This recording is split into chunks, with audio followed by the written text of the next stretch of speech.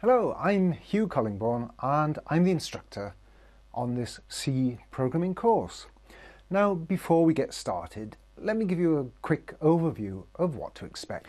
This is a course that is suitable either for complete programming beginners, or if you've got experience in another programming language, say C# or Java, then you can certainly start on this course and learn all the special features of C.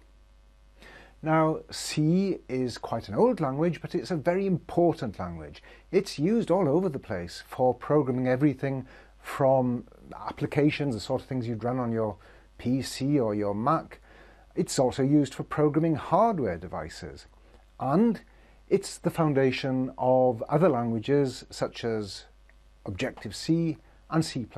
They are built on the foundations of the C language, if you like. So even if you want to program those languages, a knowledge of C is going to be absolutely vital. And even beyond those languages, there are other languages that have taken the syntax of C. Languages such as C# and Java have adapted the syntax that was first popularized by the C language. Now, while I'll be covering the basics of programming for novice programmers in the early sections of this course, things such as variables, functions and so on, I'll be getting quite deeply into the special features of C. So if you've come from another language, you can skip the very early stages and go on to the more in-depth discussions on the C language and libraries and special features such as C pointers, memory allocation, how to use addresses and so on. So we'll be getting into all that sort of nitty-gritty detail later in the course.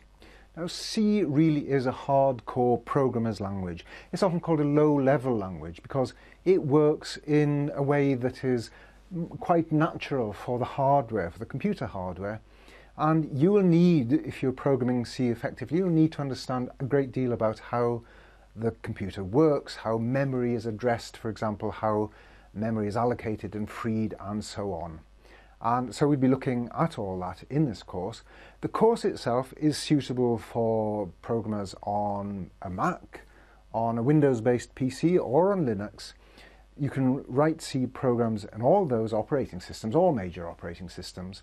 And in fact, in this course, I'll be showing how to program on the Mac and on Windows. Many of the videos will be recorded on both of those computers.